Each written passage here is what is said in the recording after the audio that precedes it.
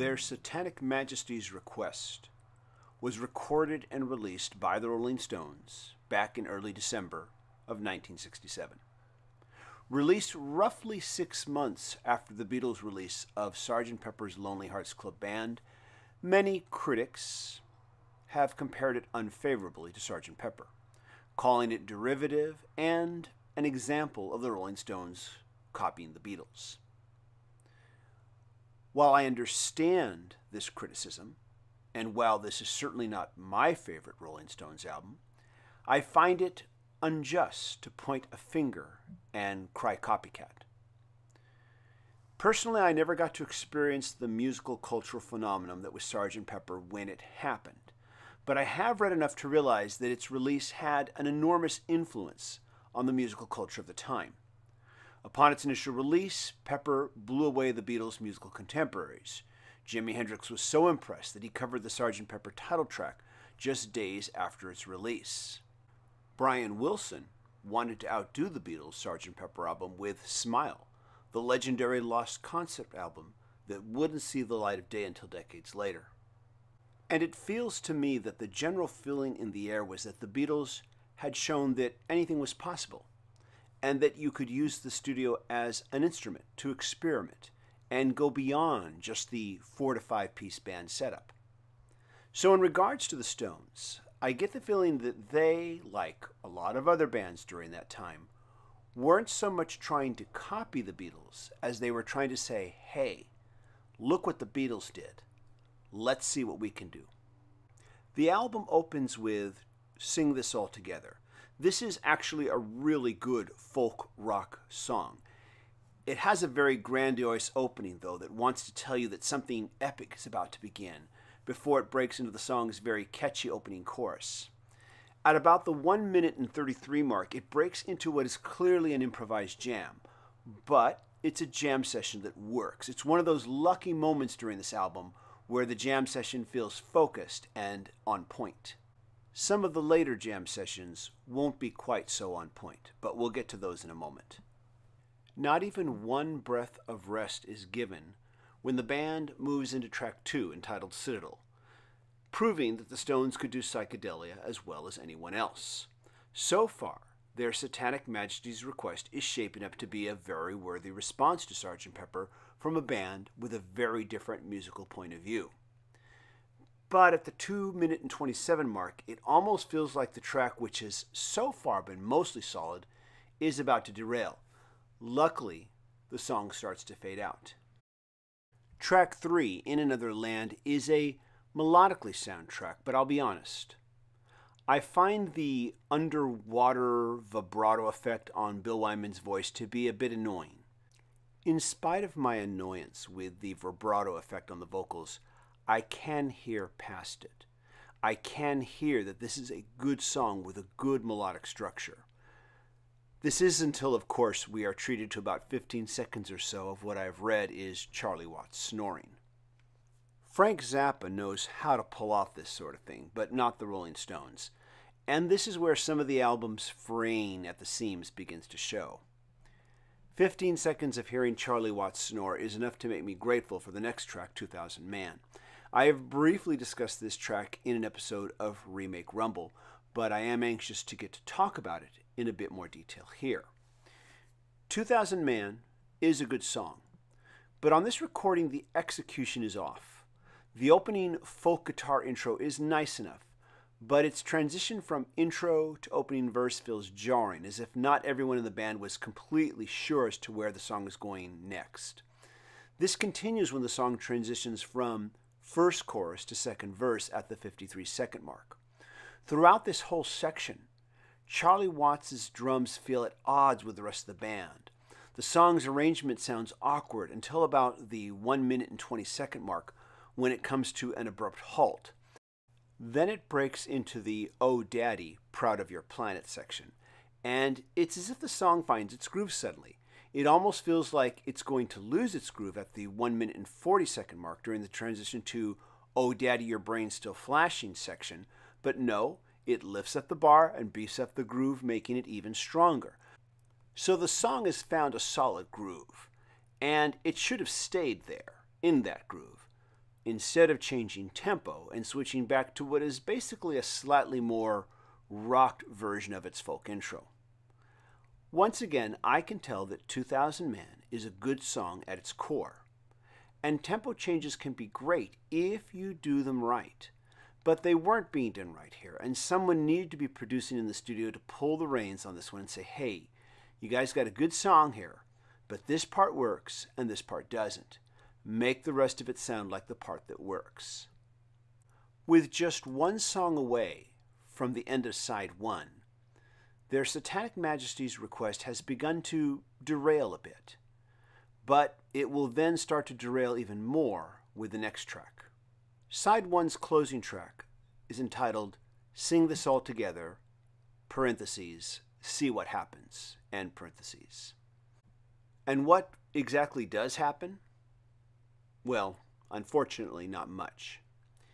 You hear someone ask, where's that joint? And then the song proceeds to evolve into a jam session that is the antithesis of the jam session from the album's opening track. To be fair, there is a moment at the 2-minute and 10-second mark where it feels like it's going to get some focus, only to lose it again at about the 2-minute and 23-second mark. And this jam session goes on for close to 8 minutes. At about the 7-minute mark, the track returns back to the melody and theme of Sing This All Together. Now, I personally love this darker, reverb-drenched rendition, and it's a shame that we had to slog through 7 minutes of what is mostly musical rambling to get to it. And I wish that this rendition had been extended a bit as well. In fact, if I could have been in the room, I would have suggested that they start with this darker, more reverb-drenched rendition, and then let it lead into the jam session, and then close that jam session with that same version of Sing This All Together. Of course, I would have also hoped for a better improv jam, but even with the jam session that is on the album, the track would have come off as more cohesive if they had just bookended the opening and closing with Sing This All Together. This brings us to the end of side 1 and takes us to the beginning of side 2, with track 6 entitled She's a Rainbow. Now, most of us are used to the radio edit version of this song, but the album gives us some very cool spacey sound textures first, and I do like this part. But I could do without the spoken word segment that follows. It sounds like a carnival announcer talking about some sort of carnival game and trying to get people to play. I think the track would have moved better if the spoken word part were just simply deleted. And we are going to get some more spoken word at the album's end as well, so I don't think we need it here. But now, let's discuss the actual track itself. She's a Rainbow is the Rolling Stones emulating the Beatles. Notice I didn't use the word copy. And they emulate them wonderfully in this song. This is the Stones basically saying, hey mates, we can do your shtick, but we are going to put our own spin on it. Just as John Lennon and Paul McCartney wrote I Want to Be Your Man for the Rolling Stones, the Rolling Stones could have easily written She's a Rainbow for the Beatles to record. And to be honest, to me it's always been a shame that the Beatles didn't record a rendition. Would have loved to have heard it, but that's one of my flights of fancy. This is, of course, a beautiful melodic bit of pop that gets every single note, every single la la la exactly right. And I love the really wicked sense of musical humor that the Rolling Stones throw in at the end of the song with the violins that are not really played so much as they are just simply wanked around with.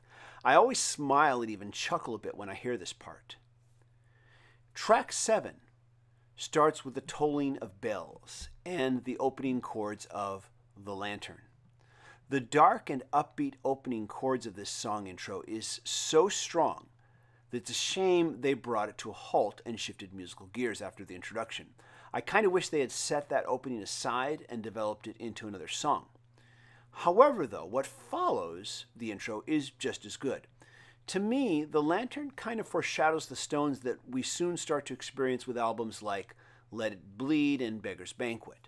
I am surprised that this track doesn't get more notice, At the 2-minute and 22-second mark, there is a sonically wonderful musical interlude that is just beautiful. This song definitely deserves more attention.